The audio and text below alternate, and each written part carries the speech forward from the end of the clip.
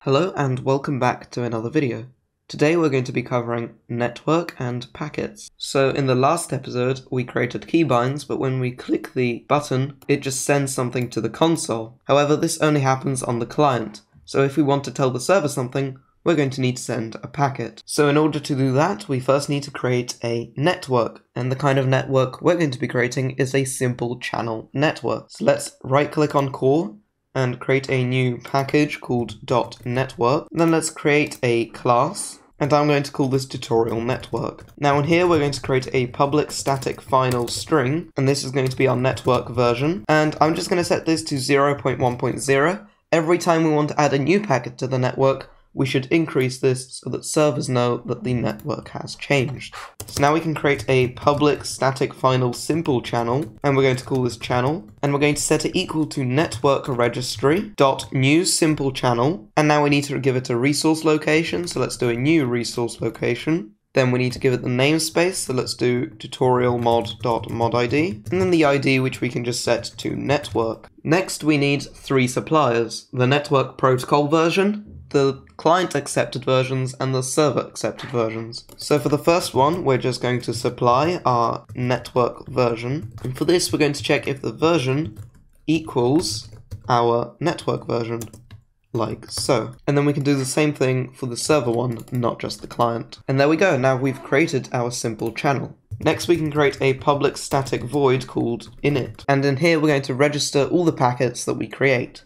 But first, let's register the tutorial network class. So under here, let's create a public void, call this common setup, and we're going to pass in a final FML common setup event. Let's use Ctrl+Shift-O to import, and let's call this event. We're going to call this event, and we're going to press Ctrl+Shift-O to import FML common setup event. And all we need to do in here is to call tutorial network.initialize. Now we need to call this common setup function, and to do that up here we can do bus.addListener, and then we can call this : common setup. Now we need to create a packet to register in the tutorial network.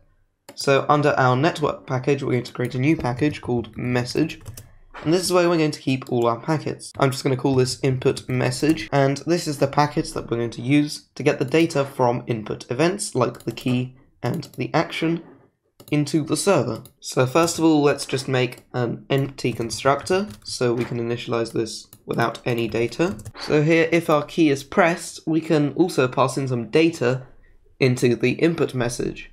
So I'm just going to pass in the key index, even though we already know that, just as an example. But if you're just making a keybind thing, you don't need to do this. So to pass in the int key value, we need to make another constructor with an int key. Let's actually give this a property, so let's do public int key. And then in here we can do this dot key is equal to key. Next we need our encode, decode, and handle functions. So let's do public static void encode. And this is going to take an input message, and a packet buffer.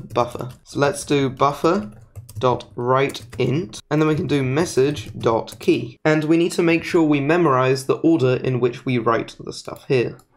So let's just copy this and paste it and rename this to decode, and instead we're going to return an input message, and we don't need to even pass in a packet buffer. And let's make sure this is static. I'm going to return a new input message, and we're going to pass in buffer.readInt as the key.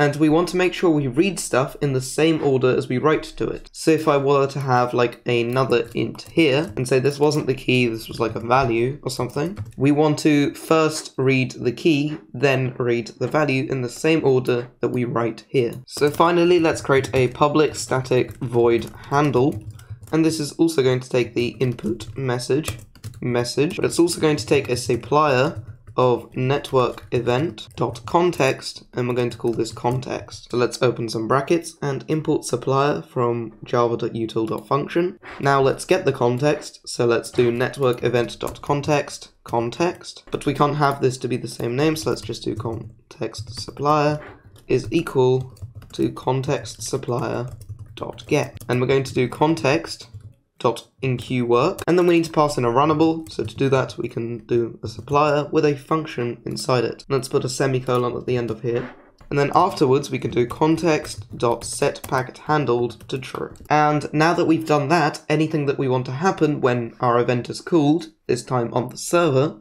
with our client data, for example the key, we can do that here. So the way we get stuff from the server is by getting the server player entity. And this is going to be our player.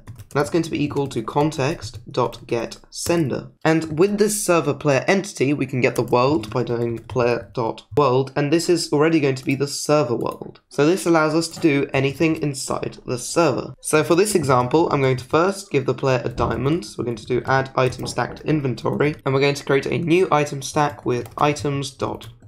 So now when we press our key, we're going to give an item to the player's inventory. Another thing I'm going to do is set a block. So we're going to do world is equal to player.getWorld. And we're going to get the entity world. Let's use Ctrl-Shift-O to import world, and now let's set a block. So let's do world.setBlockState, and first we need to get the position, so I'm just going to set it at the player's position, so let's do player.getPosition. However, this is going to set the block at the player's feet, so let's do .down to set the block the player's standing on. And then we're going to set the block the player's standing on to a diamond block, so let's do blocks.diamondBlock.get default state. And there we go. So now when we click our key, we're going to give a diamond to the player's inventory, and we're going to set a block state. So next we actually need to register. So in our tutorial network, let's go to the init and let's do channel.register message. Then we need to pass in the index. So let's just do 0. Then we need to pass 4 things from the input message. So let's do input message.class for the first one, and then we need to do input message.encode, input message : decode,